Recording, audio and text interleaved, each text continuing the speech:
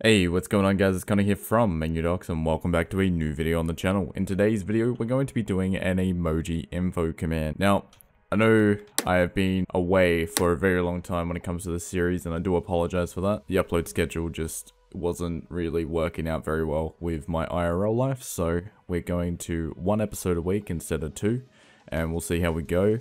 And we'll pretty much carry on from there. So without further ado, let's get into this video. So we're going to start off by pretty much requiring moment as we've done in previous info commands.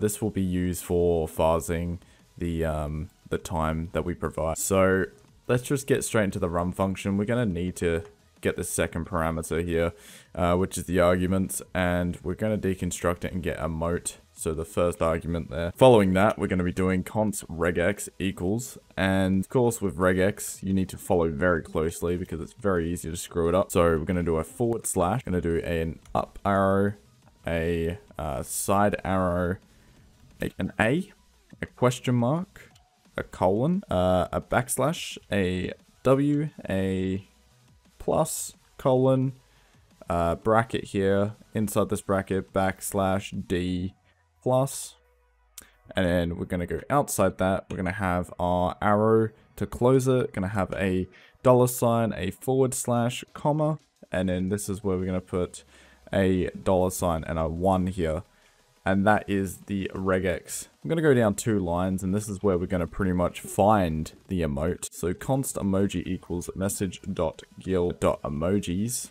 and obviously with v12 you have to have the cache here.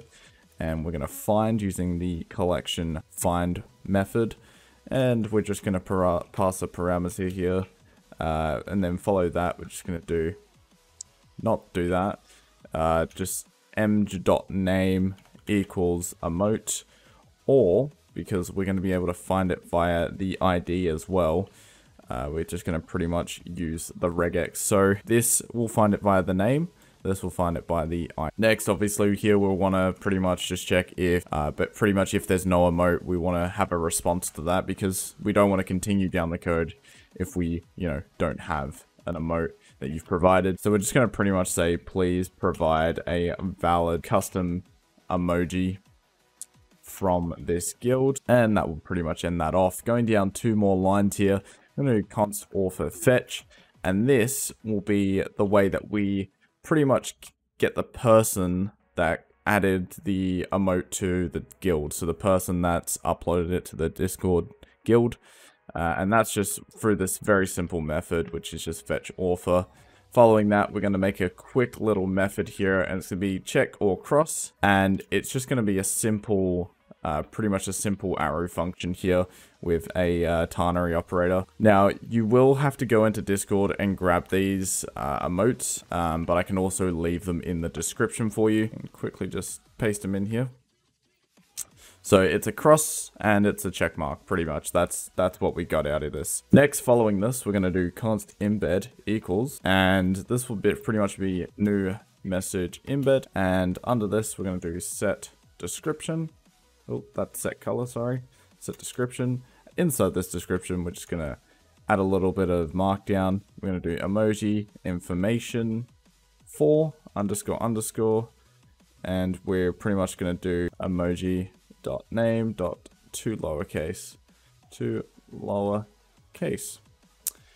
And then underscore underscore. And we're just bolding that up again. Following this is where we're going to set the color. I normally just set my embeds to blue. You can obviously change it to whatever color you would like. Following this, we're going to set the thumbnail, and this thumbnail is going to be the emoji itself. So it's going to be the URL. And then following this is where we add our first field here. We're going to have general as the name, and the value will be obviously an embed here. Not an embed, sorry, an array. We just quickly go back in here. We just go to server info. We're just going to quickly grab this guy here. And we're gonna, just pretty much copy and paste it. This will mean that it will stay fluent. So all the information commands will be similar, so that pretty much it looks like all these commands are from the same bot. So this is where we're going to do the ID, and it's as simple as emoji element.id. Following this, because it's an array, don't forget your comma at the end because we're putting elements into an array. I'm actually just gonna quickly copy this, and it's just gonna stay in my clipboard because we're gonna need it a few more times. We're gonna actually have a little bit of markdown here, so we're gonna do link to emoji, and then on the other side we will do emoji.url, and pretty much what this will do is this will be what's displayed, and it will be a hyperlink, and we'll be able to use that to make it look very schmick. Following this, we're gonna do the author. And this is where we're going to call our handy dandy author fetch up here. So we're going to use the tag of the author, so authorFetch.tag. And then just to stay fluent with how we normally go about doing our stuff, we're going to have the ID of the user here as well. Following this, we're going to have the time created, so time created. But we're actually just going to head back on into whatever command that we've done previously. For instance, we've done the server info command in a previous one, and we're actually just going to copy this because it's going to be the same format, and it will save us a bunch of time. So what we're going to do here is we're just going to do emoji, and then we're going to replace this one as well, emoji, and following that will be this one with emoji. If you guys stay tuned, we're actually going to end up pretty much shortening this and adding it to the utils in the next video. I didn't find time to do it for this one, but we're pretty much going to be making our own function to do this so that we don't have to constantly write this or copy and paste it. We'll just simply be able to, you know, require it from our utils. Right, so if we go back here and add this back to our clipboard, this will be the final one for this part of the embed. And we're going to do accessible by... If you guys didn't know, if you upload an emoji for a bot or directly to the API, I think... I'm not sure if you can do it as a user to the API. I think it may have to be a bot. You can actually restrict emojis to certain roles. So Discord.js obviously handles this, and we're able to use this to be able to pretty much find out who this is accessible by, but you don't really see it. So this is a very kind of, you can add it, but it's not necessary. Really, this whole command's not necessary, but what I'm saying is, for the most part, it's just going to reply with everyone because we're going to have an OR operator here, and it's just going to pretty much default to that because you're going to rarely see any guilds that have, obviously, a bot has uploaded an emote and restricted it. So, without further ado, let's just quickly do this. So, roles.cache.map, and inside here, I'm just going to do role as the parameter name, and do role.name. And then outside of here, we'll just, you know, join it with a space and a comma, just simple like that. And then an OR operator here, and we'll just say everyone. So that's that field done. Next, what we'll do is we'll go down one more line, and we'll simply do add field. And this will be the other. So this is where we're going to call in this method here. It's going to be fine and dandy. So we're just going to quickly do the same that we did above with the array. And we're actually just going to copy this again, push that in there. And for the first one, we're going to say requires colons. This isn't really necessary because, you know, I'm pretty sure all emotes require colons. We'll do check and cross, and then we'll just simply provide emoji dot requires, requires colons. And that will check that, and pretty much it will respond with either a check if it does, or an X if it doesn't. It's as simple as that. Next, coming up, we're going to do deletable. So this pretty much checks if the bot can delete it, which pretty much if the bot can delete it, then you should be able to delete it. And then what we're going to do is emoji.deleteable. Following that, we're going to do animated, because obviously there's animated emotes, so animated.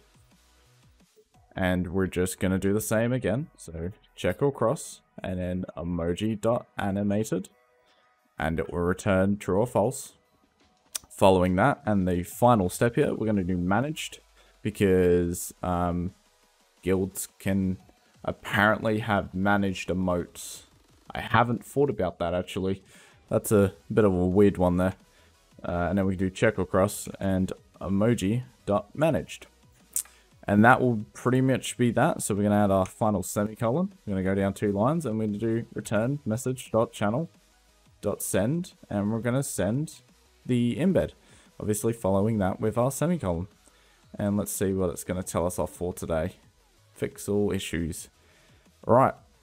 So that's the command done. What we're going to do is we're just going to jump into Discord and we'll see how it's looking.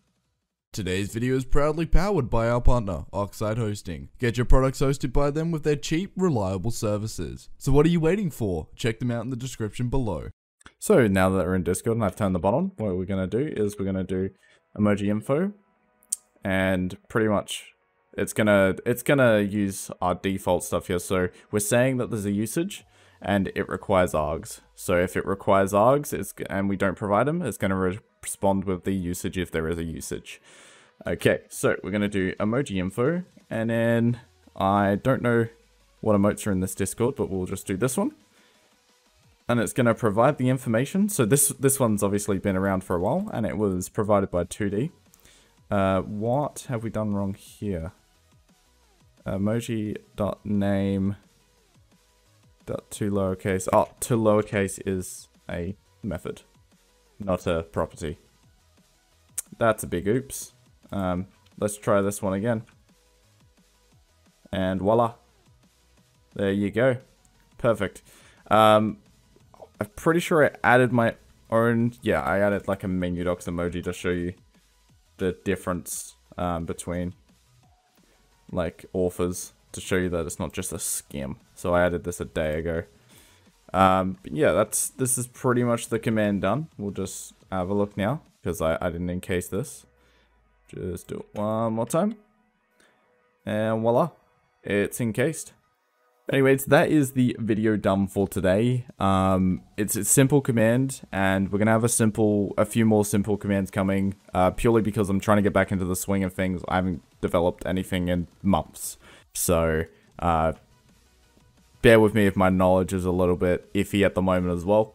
Not saying I was very knowledgeable before, but we'll continue to learn together. Anyways, next tutorial will be the role info command, and it's gonna be fun. Role info is a very important command. Anyways, guys, this has been Connor here from MenuDocs, and I hope you have enjoyed this video, and I'll catch you guys in the next one. Peace.